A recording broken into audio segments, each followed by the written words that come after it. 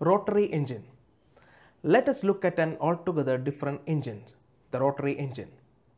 The rotary engines are entirely different from our conventional engine that we use in our automobiles. They have less number of moving parts and was used commercially in Mazda automobiles. Perhaps one of the best example of a rotary engine would be the Wankel engine. Let us look at its working principle. The Wankel engine consists of the inlet port, the exhaust port, an eccentrically rotating rotor which rotates inside an epitrochoid shaped housing and the spark plugs. The fuel-air mixture enters through the inlet valve and is sucked to the periphery of the housing by the rotating rotor. Because of its eccentrically rotating nature, the sucked gases are compressed at the ignition side by the rotor.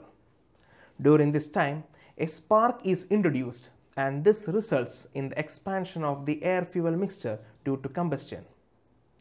This in turn pushes the rotor, providing the necessary energy for its rotation.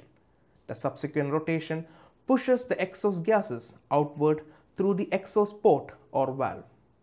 As there are no reciprocating parts, its operation is smooth. Nowadays, Wankel engines are not used for commercial purposes. Till a few years back, they were used in ships and in automobiles such as cars and motorcycles.